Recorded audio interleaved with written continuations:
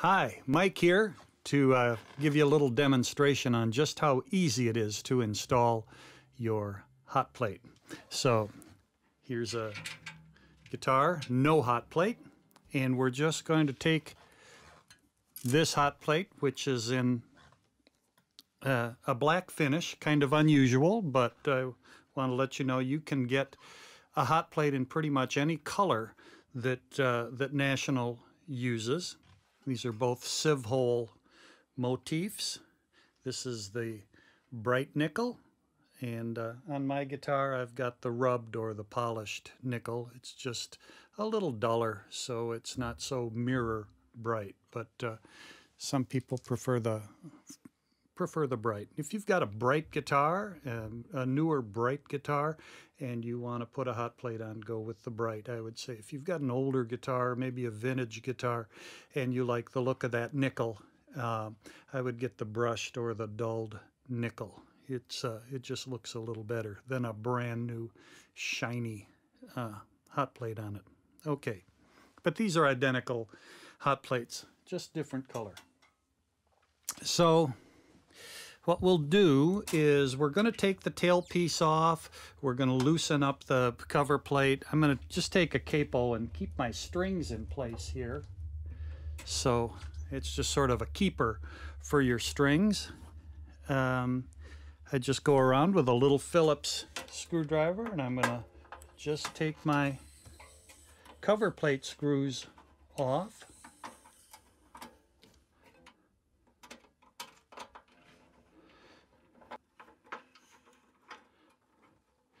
No big deal. A lot of people think these guitars are very delicate, but there's really no reason to be timid around them. As long as you don't give the cone a good shot, you're in good shape. Loosen my strings, got the cover plate loose.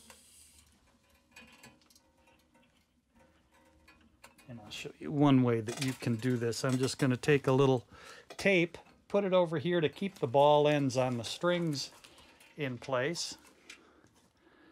I will loosen up my tailpiece here on the back. Actually take that off. And now everything is loose. There's the resonator. So I'm just going to twist this and send it through here and put it to the side. There's my original plate. And as long as you're this far in the process, maybe you're curious as to what things look like inside the guitar. This is your chance to check it out. There's your neck stick here. This is attached to the neck. And so everything's looking good. If you happen to take this out, you want to make sure to get it back in so that the biscuit and the saddle don't get rotated, because this will throw off your intonation big time.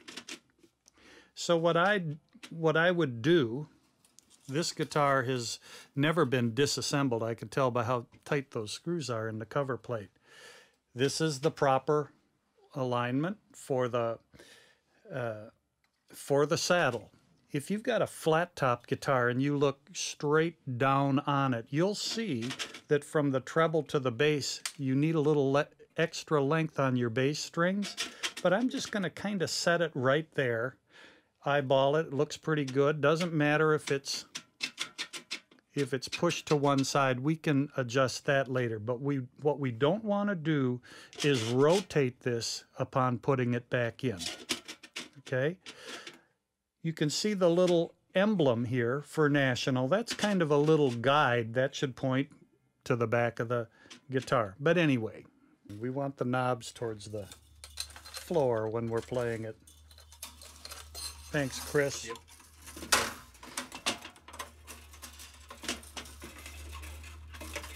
All right, so I've got it in place.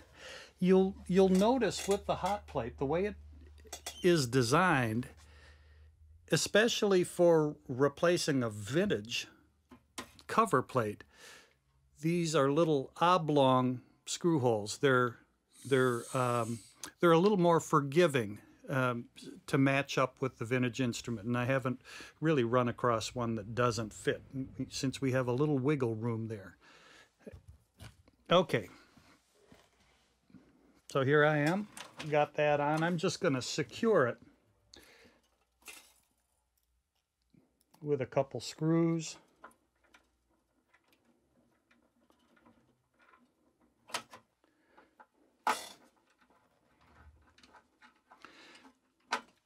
Okay, that stays in place. I'm going to push my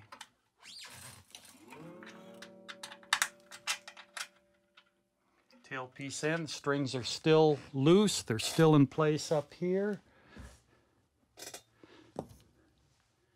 And just snug that up.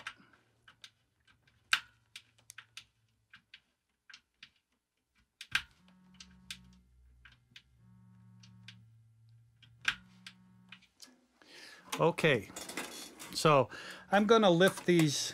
I can feel where the notches are. I'm just going to lift my strings back up and put them in their proper slots there. I can look under there, but I can't get a great look at everything. But I want to show you what you can do in case you're worried that maybe the cone has shifted a little bit while you were trying to be careful so that it didn't rotate. I'm just going to take the hand strap off of this plate. You might have noticed on my El Trovador, I pretty much keep it off all the time because I like to get down and mute my strings. So, there, I can see it's in its proper alignment right now.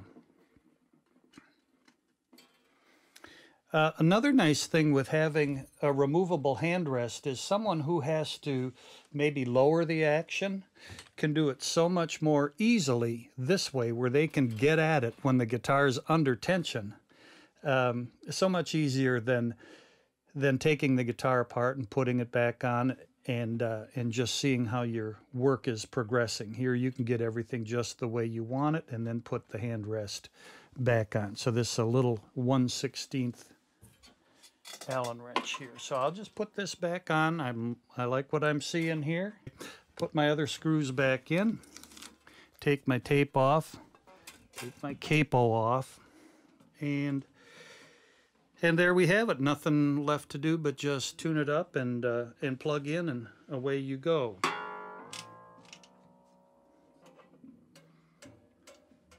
You could hear a little of the cone trying to move under tension. It'll try to pull forward a little bit, that cone will. And there's a little wiggle room there, but that's basically all you have to do. You can see how easy it is.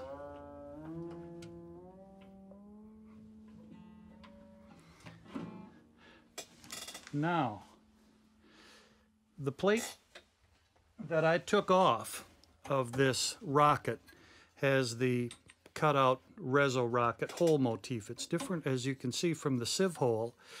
This kind of plate is available as a hot plate. And this is the finish they call black rust. Black rust is available.